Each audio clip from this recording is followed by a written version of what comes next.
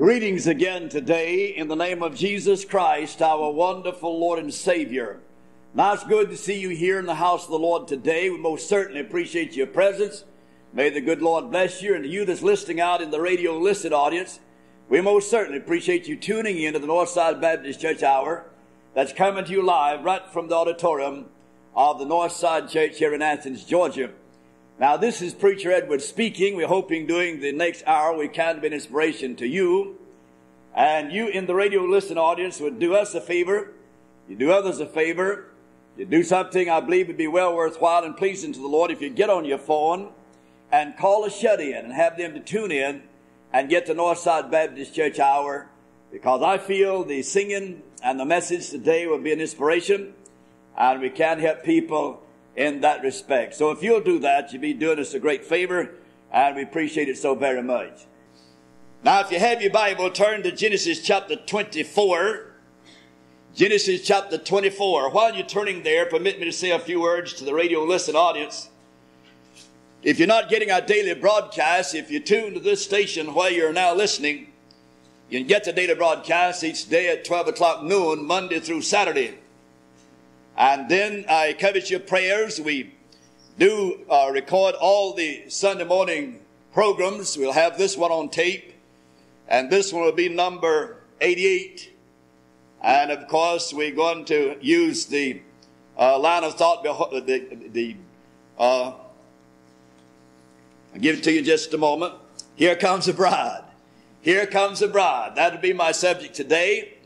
And so the tape will be number 88.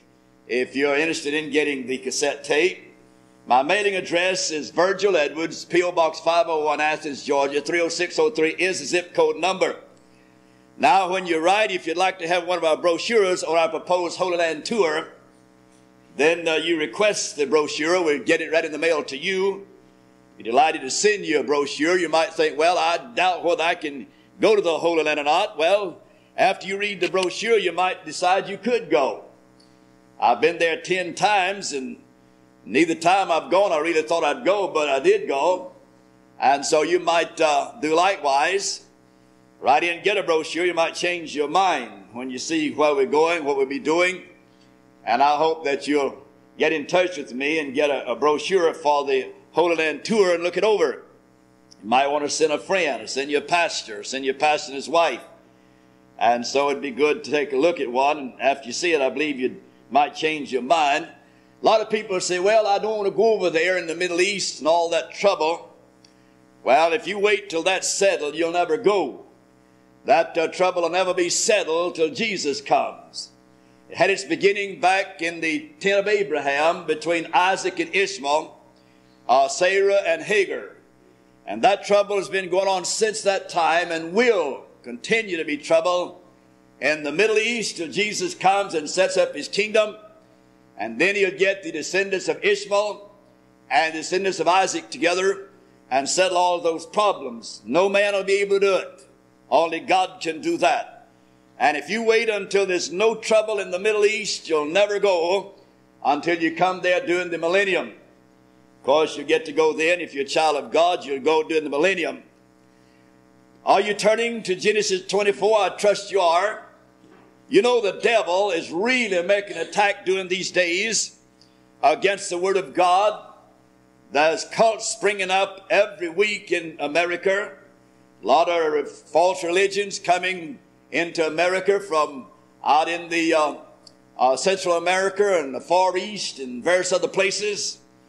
And out in California, there's cults springing up daily, springing up all over the world. The devil is in the religious business, and he's going to raise up all the cults he can. But here recently, he's taken another attack against the Word of God. Now, the devil took a stab at the Word of God when he had the translation of the American Revised Standard Version of the Bible, the Interpreter's Bible, Good News for Modern Man, and the Living Bible, and all of those things that they call the Bible and call a modern translation. They're satanic. They're not of God. They're bad translations. And then here a few months ago, the Reader's Digest put out what they call a condensed Bible. Now, you don't condense the Word of God. You may try, but you don't. Now, that's another attack of the devil against the Word of God. Then here, It just came out last week where the National Councils of Churches of Christ are really Antichrist. They're called the National Council of Churches of Christ in America, but really they're the National Council of the Church of the Antichrist in America. They are now trying to desex the Bible. They are trying to take away any distinction between man and woman. And they are trying to write a Bible now. When you pray, you say, Our Father and our Mother who art in heaven, and never refer to Jesus as son, always refer to him as a child. And they're doing this. They already have part of it now set up and pass it out to these churches that belongs to the National Council, and they'll be using this rotten, perverted Antichrist translation because they don't know any better. They're following blind leaders of the blind. And so they're translating that now, and the reason for it is because of the women's lib movement and the ERA, and they're pushing the National Council of churches or Antichrist churches in America to do this translation. And the National Council of Churches is nothing more than just a social religious movement. They support the terrorists. They support the enemies of this country. They are rank liberals. They are communist sympathizers. And this council is as rotten as gully dirt. And any church that supports it, belongs to it, whether you like it or not, you're supporting the enemies of the cross of Jesus Christ. You're supporting terrorists. You're supporting communists. And you're supporting everything that the true Americans stand for. It's a rotten, perverted, ungodly organization. And so now they're tampering with the Word of God to desex the Bible. I have some of the clippings here in my study, and it's pathetic. I'll tell you, it's stupid. And you'll be surprised at the multitudes of blinded people that will follow that translation. And always when praying to the Father, they'll always say, Our Father and our Mother, and never refer to Jesus other than call him a child. That is a subtle, cunning attack to the devil against the Bible. And you're going to have more and more of that kind of stuff and cults rising up in these last days, because the devil is really trying to attack the Word of God, the deity of Jesus Christ, because he knows his time is short. Now today I want to speak to you pertaining to a subject, Here Comes the Bride.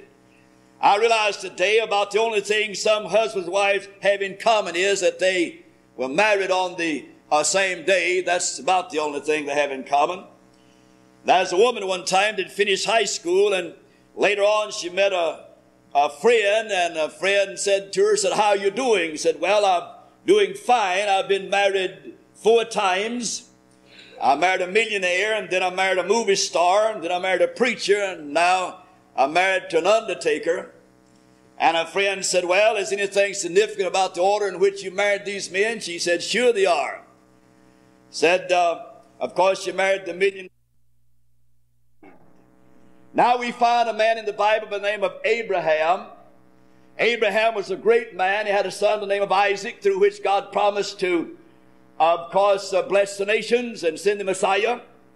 And Abraham had some problems in his home, and he got his problems all settled, and then all of a sudden, like a clap of thunder out of a clear sky, God said, Abraham, Abraham. He said, Yes, sir.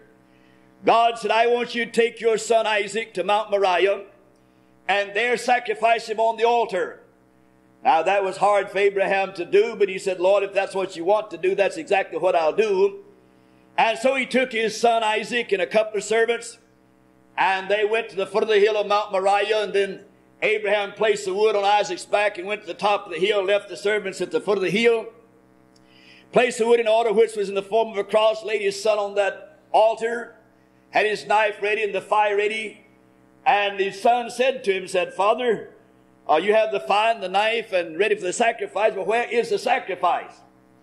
And Abraham said, Son, my God will provide himself a sacrifice.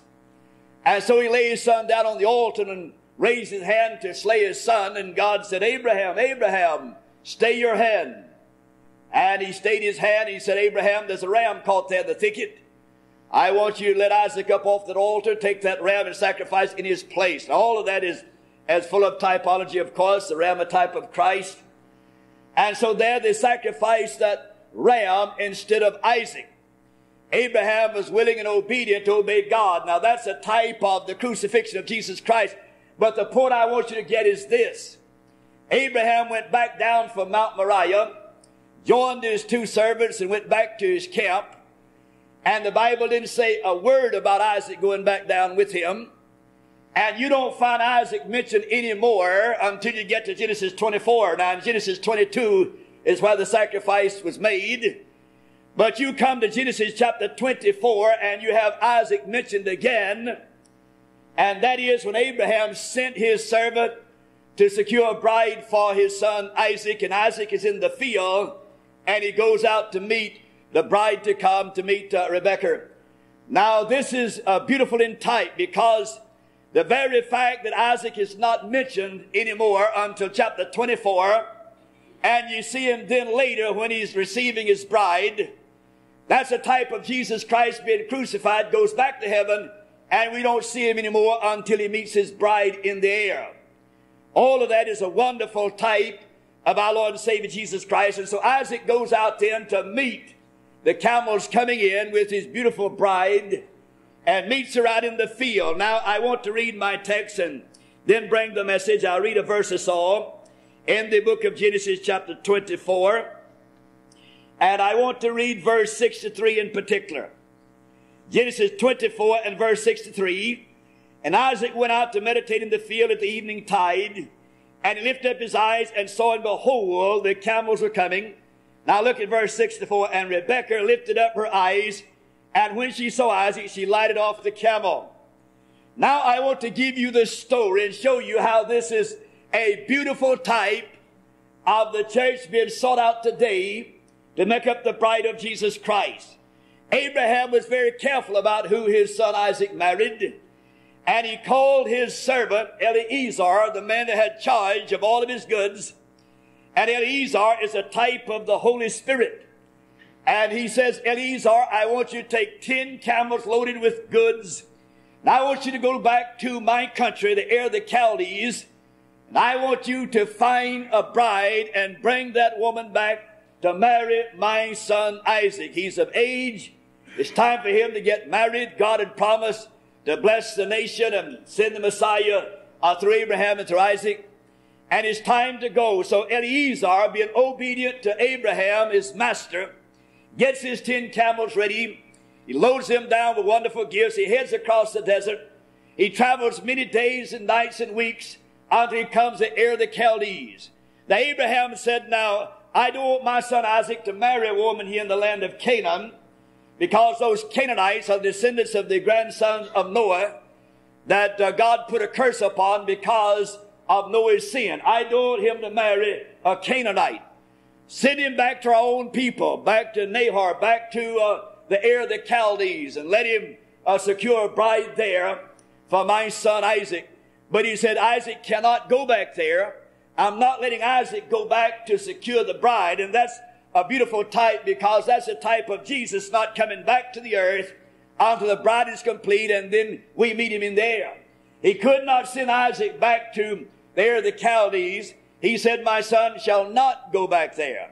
So when Jesus went back to heaven and Eliezer, the Holy Ghost, took over on the day of Pentecost, Jesus is not to come back until the bride is brought to meet him in the air. And that's exactly what the Holy Spirit will do.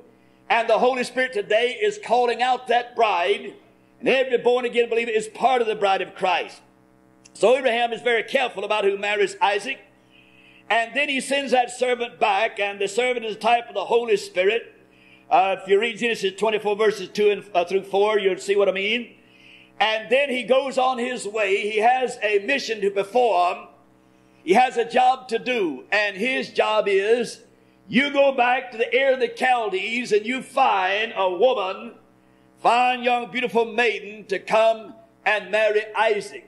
Now it took Eliezer a long period of time to travel across that desert, but all the way over he was prayerful. He wanted to be sure that he found the right woman.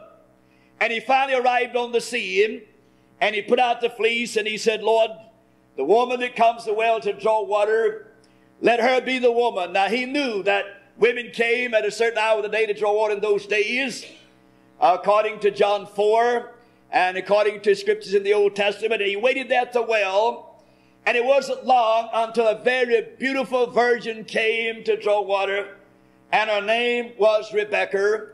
And we find that Eliezer prayed very much. He wanted to be guided by the hand of God. Now, God told Abraham, I'll send my angel along with Eliezer, and be sure that he goes to the right place, the right direction. My angel will guide him. And so this woman came to the well. She's a very sweet person, industrious person.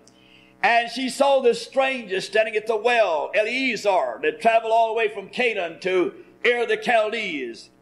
And she engaged him. He did her in a conversation. And he told her a few things about him. And she said, let me draw you some water. And she drew him some water and said, now let me draw some water also for your camels. That showed you she was not a lazy person. She would not be a lazy housewife. She would not be too lazy to cook and clean up the house and care for the children.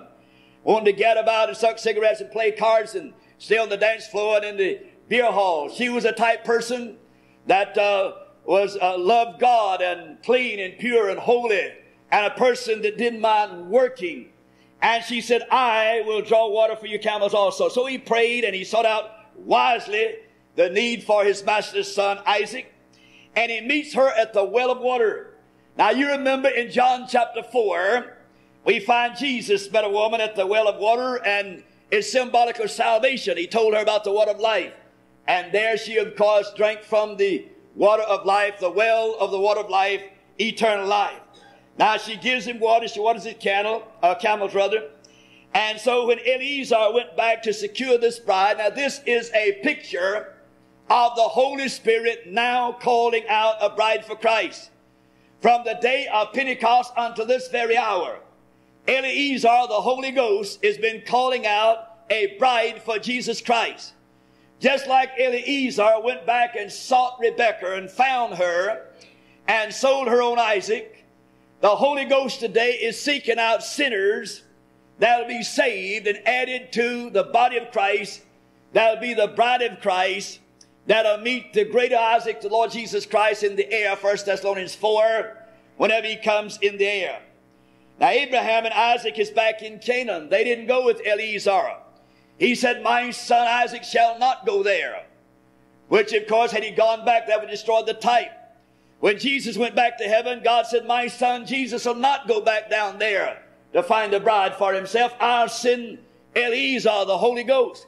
So Isaac could not go back. He had to wait.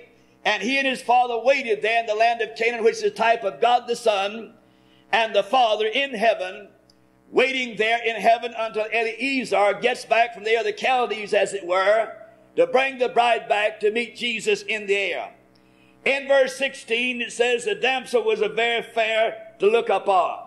She was a very beautiful, beautiful person, clean, virgin girl, a maiden there in the air of the Chaldees. And Eliezer, guided by the angel, found the exact one for Isaac to be the mother of a great nation and of our Lord and Savior Jesus Christ, in a sense. In the Songs of Solomon in chapter 4 and verse 1, speaking about the church, said, behold, thou art fair, my love. Behold, thou art fair. That's the way God looks upon his church. Thou art fair, my love. Behold, thou art fair. In Ephesians chapter 5 and verse 27, tells you how God wants his church, that he might present it to himself a glorious church, not having spot or wrinkle or any such thing, but it should be holy and without blemish. Now like Eliezer seeking out a bride for Isaac, a woman, a maiden, a virgin, pure and clean, very beautiful, very lovely, a girl that Isaac would fall in love with at first sight, very careful, being sure he got the right one. So is the Holy Ghost today moving among people, saving a soul here, saving one there, saving one here, adding that body, so to the body of Christ, to make up the bride of Christ, that the bride of Christ might be beautiful, holy, pure, and clean when it meets the Lord in the air.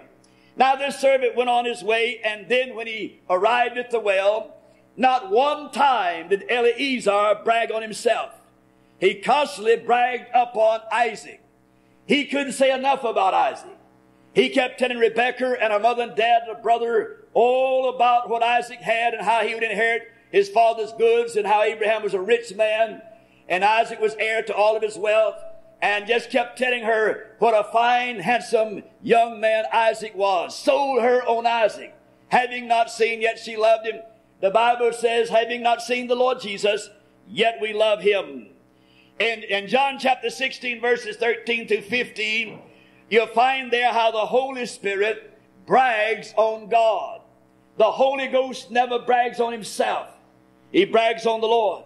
Said, howbeit, when he, the Spirit of truth, is come, he'll guide you into all truth. But he shall not speak of himself. But whatsoever he shall hear, that shall he speak, and he will show you things to come.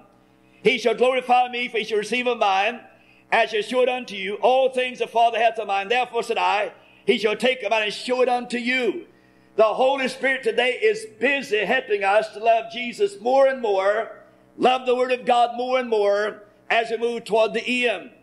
When you see people jumping up in the flesh, bragging on themselves and what they do, then that's not of the Spirit of God. That's all of the flesh. That's not of God.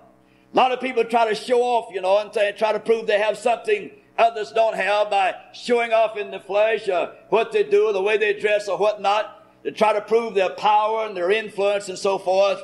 But that's not the Holy Spirit doing that. That's all of the flesh, no doubt about that. And then he tells her then about Isaac, about Abraham, his master, not one time bragging on himself, but selling her on Isaac all the time. And then time came for him to go back. He said, I want you to go back with me across the desert, back to the land of Canaan, and marry that young man Isaac. That's what I came for, to find a bride. And she was willing. She was willing to go. He kept showing her the gifts that he brought, and he had 10 camels loaded with wonderful gifts. He showed those gifts to her parents and to Laban, her brother.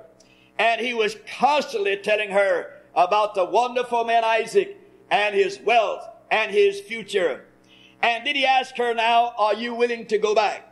In verse 8, and if the woman will not be willing to follow thee, then thou shalt be clear from this my oath. Abraham said to Eliezer, you go back and find that woman. If she's not willing to come, then you're not responsible. The Holy Ghost today is busy convicting sinners. He's doing what God sent him to do. And if those sinners don't repent and get right with God, the Holy Ghost is not responsible. God will hold them accountable.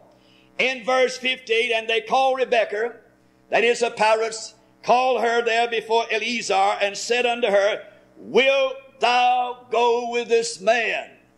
Will you go back with this man, this servant of Abraham, across the desert and marry Isaac? And you know what she said? She said, I will go. Just like when you married your wife, and the minister said, will you take this man to be your lawfully wedded husband and so forth? And you said, I wilt. And many of you have been wilting ever since. But anyway, she said, I will. And she was willing to go back to Abraham and to Isaac. She turned away from mother and home and followed a man until now that was a stranger to her. That's exactly what happens to Christians when they get saved. When you become a child of God, then you turn from the worldly affairs of this world to God. You begin to follow the Holy Spirit, a person you'd never known that was a complete stranger to you until you come to know him as your Savior. And she's presented now with gifts by the servant in verses 22 and 53. He gave her silver, which speaks of redemption. He gave her jewels of gold, which speaks of God's glory. He gave her earrings, which are placed in her ear, of course, which speaks of hearing. Faith comes by hearing, and hearing by the word of God. He gave her bracelets for her hands, which speaks of serving God with her hands. He gave her a raiment, a fig of a robe, all for the Father's house. And there he showed her these gifts, gave her these gifts. And all this is a type of the glory of God, the Shekinah glory, and also the glory that God gives to the individual when he's saved. And of course, these other things to prove that they're ready for service. Now the servant's work is done. He's now eager to be on his way. He said she's willing to go. She's seen the gifts. I presented the gifts. And now I must get on my way back across the desert to carry this beautiful, lovely virgin maiden back to her husband to be. and he gets ready to go, and she's sent away with her master. Now her brother Laban said, now, just let her stay here 10 more days. Now that's a type of the flesh. That's a type of the 10 commandments. You can't be saved by keeping the 10 commandments. And the flesh is always bucking the spirit. And Laban said, let us stay here 10 more days. And your flesh tells you, don't go all out for God. Don't be a fanatic for Jesus. Just go out here and enjoy the world. Wait 10 more days before you go back. The flesh is telling you, don't go all out for God. And then they start on their way, and all the way back across the desert, Eliezer was busy telling Rebekah about the wonderful things of Isaac. He kept close guard upon her. He watched over her by day and by night. He saw no harm came to her, and just kept on telling her about Isaac. That's exactly what the Holy Spirit does today. He protects us. He guides us. He fills us. He blesses us. And he reveals the things of God unto us and helps us fall deeply in love with the Lord Jesus Christ. Now this Eliezer had come all the way from the Ur of the Chaldees over there, rather from Canaan to the Ur of the Chaldees, and now he's to go back. Now he knows the way. See, he's been across there before. He's already been in Canaan. He comes to the Ur of the Chaldees. Now he's to carry her back to Canaan. And that's exactly what the Holy Ghost is doing. He knows the way. He's already been in heaven, and now he's come down here to get a bride for the great Isaac, and he knows the way back. And in due time, as he guides us across the desert, and he's been guiding us across the desert since the day of Pentecost, and he knows all the way back to the end, and he knows the way then back up to heaven because he's already been there.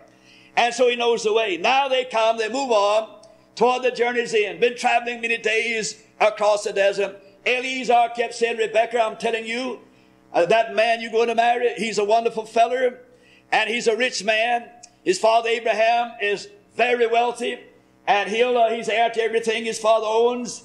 And not only that, God's going to make a great nation, promised Abraham he would, and he'll make this great nation through Isaac, and on he'll go. And then, of course, eventually the Messiah would come through this line, no doubt about it.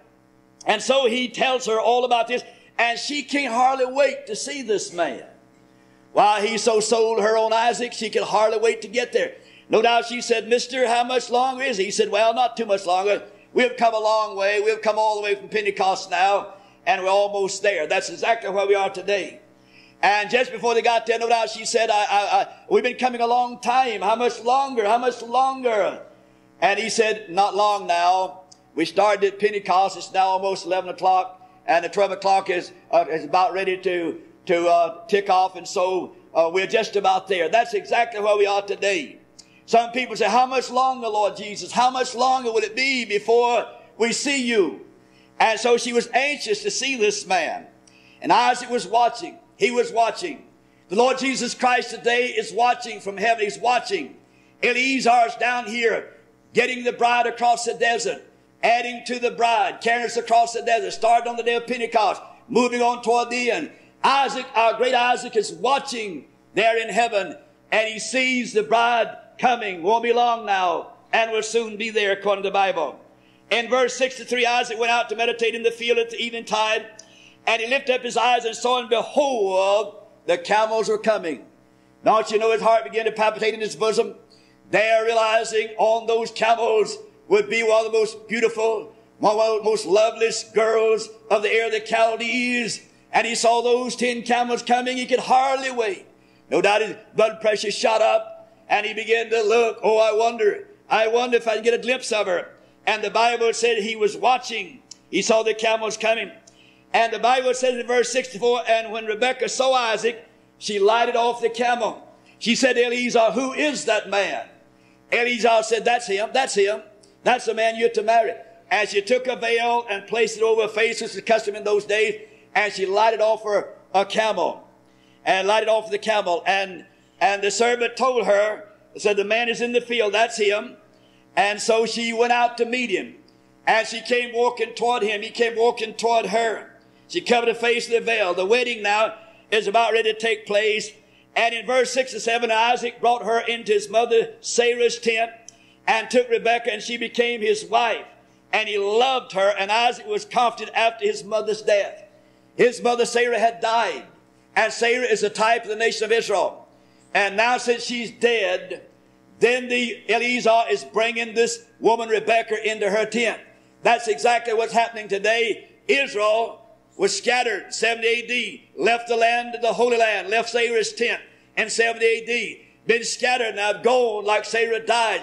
Now the Holy Ghost is bringing in a people for the bride of Christ to be.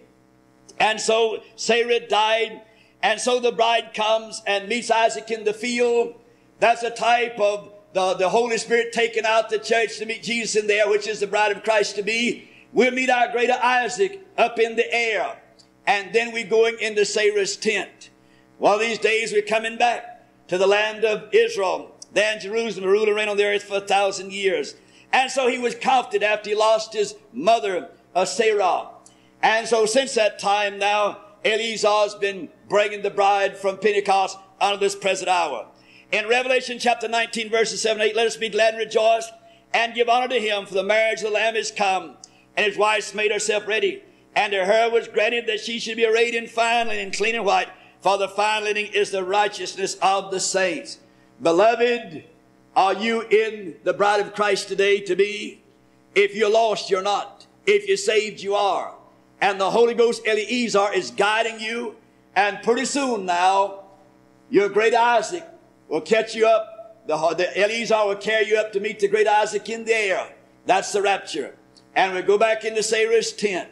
And there we'll be on a honeymoon for 1,000 years in the land of Israel. How wonderful things are that are waiting for the saved, born-again people of God. And if you're not one in that group, what a loser you'd be to die without God and miss the rapture.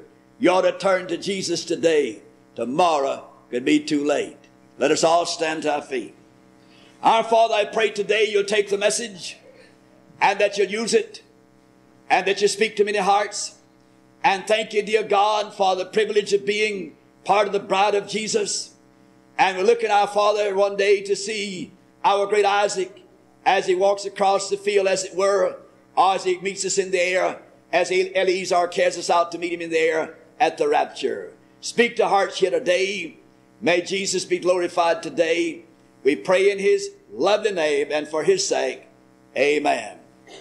Now, while Deb is playing on the organ softly, if there's somebody here needs to be saved, need to come back to God, or you want to join the church and we receive members, you may come while she plays for just a moment. I've given you the message. The invitation has been extended. It's up to you now. Up to you. The responsibility is yours. And it's up to you as to what you do about it. How about it? While we wait.